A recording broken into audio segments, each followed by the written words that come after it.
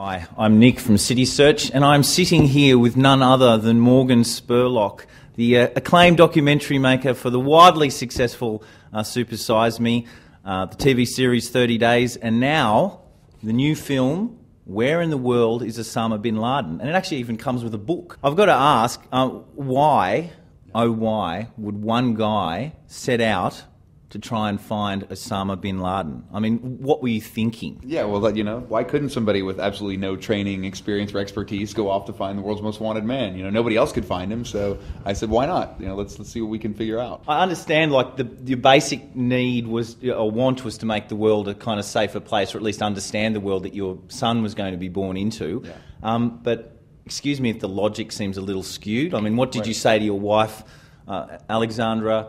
I kind of want to make the world a safer place for my, for young little Lakin. Yeah. So I'm going to go and find the world's most dangerous terrorist. Right. Hence why I am the worst husband ever. Yeah. No, yeah, because what happened was we got the idea for the film just before that, about 2 months before we found out she was pregnant. We were talking about how do we go find this guy. And then when we found out she was going to have a baby, it really shifted the whole focus of everything, because then it wasn't just about where is he and why haven't we found him, but what kind of a world are we going to bring a kid into. And believe me, she was really none too happy about the idea of her husband while she is mid-pregnancy traipsing through Afghanistan and Pakistan looking for Osama Bin Laden. But the more we talked about it, and the more we talked about why I wanted to make the film and I thought it was important, she kind of, she came around. Did you prepare at all for the possibility, however minute, that you might actually be granted an audience, that somehow they might have kidnapped you, and led you kind of hooded and shackled to the man himself? And yeah, no, it's one of those things we talked about quite a bit, like what would happen if we found him, what would we ask him, and and we had like a list of questions that we wanted to try and go through, but for me the biggest one was just like, how does this end? How does it all end? How does all the crazy go away? How do we make this stop? And maybe you get a real answer, or maybe you just get a whole lot more crazy, who knows. Perhaps if you brought like a McDonald's Happy Meal or something, right, exactly. Break the ice, Look what I brought you, all the way from America. You and Osama munching down on some cheeseburgers in a cave in Afghanistan. I brought you this ticking bag of McDonald's food. Yeah. You probably would have checked it for bugs. Yeah, right. Have you considered the irony that so far you've made two separate documentaries about two evil, shadowy organisations whose tentacles of power reach everywhere, both seemingly systematically dedicated to the downfall of civilization? Yeah, one Al-Qaeda and one McDonald's. Yeah, somebody else put. You didn't know who we were talking about.